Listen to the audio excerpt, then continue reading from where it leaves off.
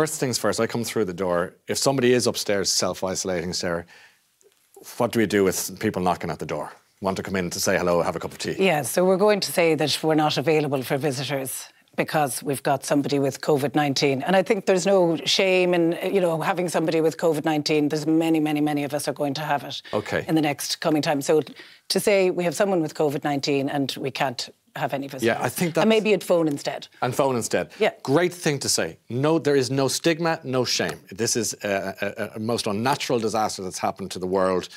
Don't be ashamed of it and don't let other people feel ashamed of it. Exactly, because that might, put people underground and, maybe even if they have mild symptoms, not say anything because they don't want the finger pointed at them. OK. So